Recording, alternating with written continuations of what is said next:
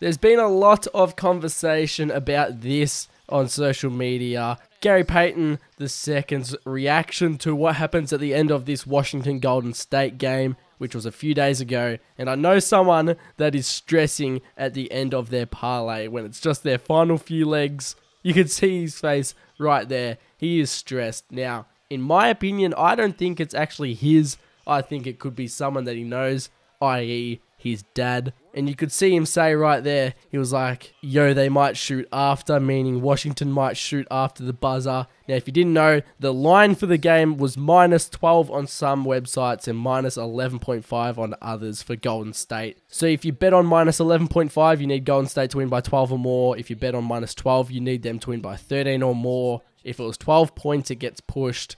If it's less than 12, you lose. But not only that, the total points for the game was at 247. So if it hits 247, that pushes as well. So you just get your money back. And then it depends if you bet on the under or over that. But you cannot tell me the reaction of Gary Payton after the Wizards hit that three is someone that hasn't got a bet on this game. Or at least knows someone that has a bet on this game. Let me know your thoughts in the comments. Because that three that the Wizards hit just before the buzzer not only ruined anyone that would have had Warriors -11.5 or -12, it also ruined anyone that would have had total points under because it hit the 247, meaning that you just get your money back for that rather than if you had the unders, you would have won. So that could explain Gary Payton's reaction.